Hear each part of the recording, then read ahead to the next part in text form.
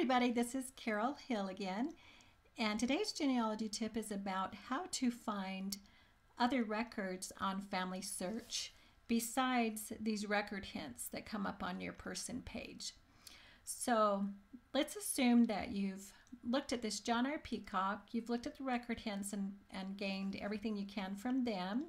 And if you're a member of FamilySearch, you can actually review and attach those. And I have a video on that if you'd like to see that.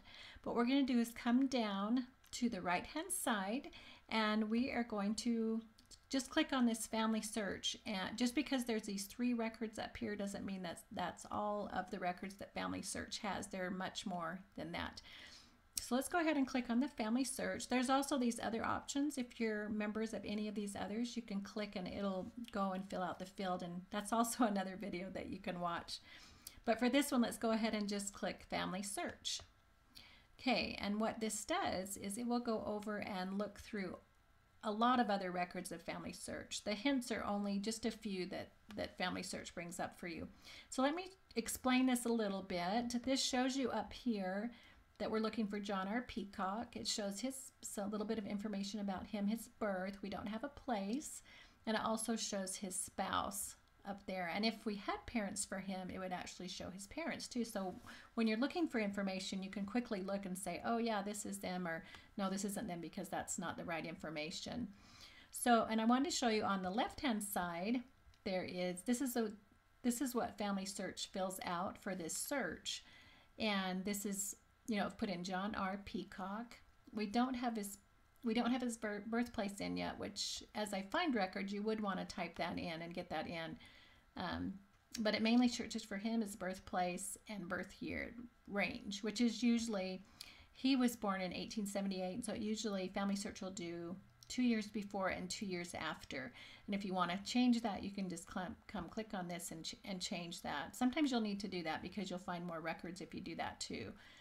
So, and then there are other options you can add, which we're not going to do right at this point because I want to show you what comes up. But that's just the default, and that's what FamilySearch will put in. They won't put any information besides the birthplace and birth year range. That's something that you can do. But let me show you right now. We are on this, see this records tab right here. And so this tells me that this first page is 1 to 20 of 35,000 results for John R. Peacock using his birth and birth range.